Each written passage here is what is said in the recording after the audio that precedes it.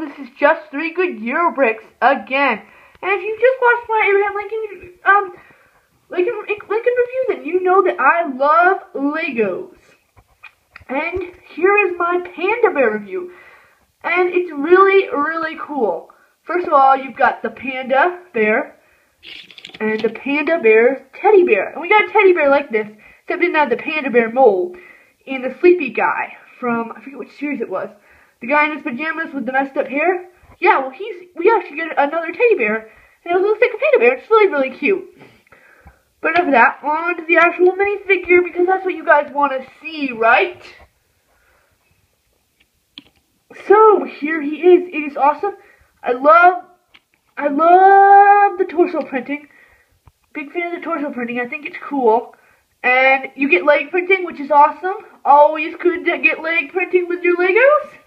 And it just kind of completes the white fluffiness, like the panda bear. And he looks a lot like a panda bear. And a bunch of people predicted that this was going to be a minifigure in the next minifigure series. And of course, here it is.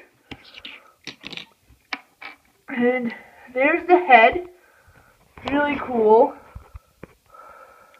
It's kind of like the, if you look at it, it's a panda suit guy. So it's kind of like the gorilla suit guy we got a little while ago, because you got the zipper. See?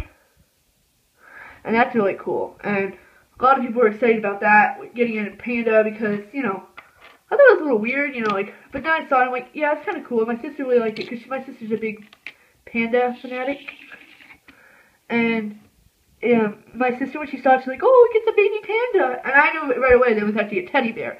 But it was really cool. So yes, this is my review, and I hope you guys enjoyed it. And don't forget to subscribe.